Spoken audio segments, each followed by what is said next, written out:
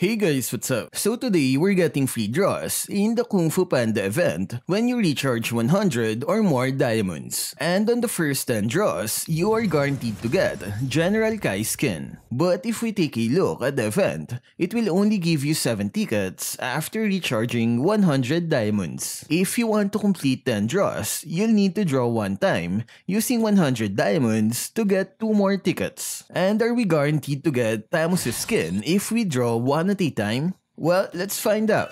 So I'm going to draw 7 times to use all my free tickets.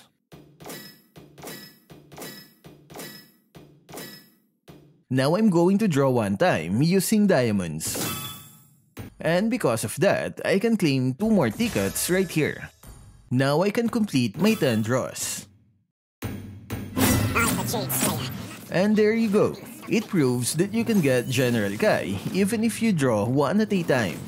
And that will leave you with a bunch of jade ornaments that you can exchange for other items. But before you do that, you might want to hold onto it if you want Lord Shen or Po skin. There is a high possibility that there will be more events like this in the future. We'll probably get a phase 2 or 3 or maybe even 4 just like the previous events, because if we look at the duration, it will last for 52 more days. So if you don't want any of their effects, save your ornaments and wait for phase 2. So what can you say about the event? Did you also recharge to get General Kai? Let me know what you guys think in the comment section.